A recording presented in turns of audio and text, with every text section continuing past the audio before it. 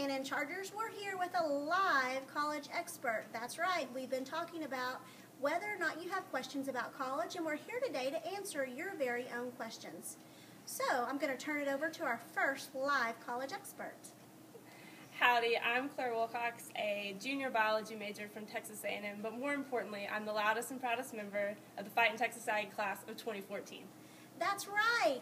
This is one of our very own. This is Miss Wilcox's daughter, her middle daughter, and she's here to talk to us about her college experience. So first tell us, what made you choose Texas A&M? I'm a little partial because that's my university as well.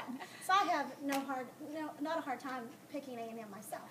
I started out at a soccer camp at A&M and I fell in love with it. The people are wonderful and friendly, and they made me really want to be part of the university.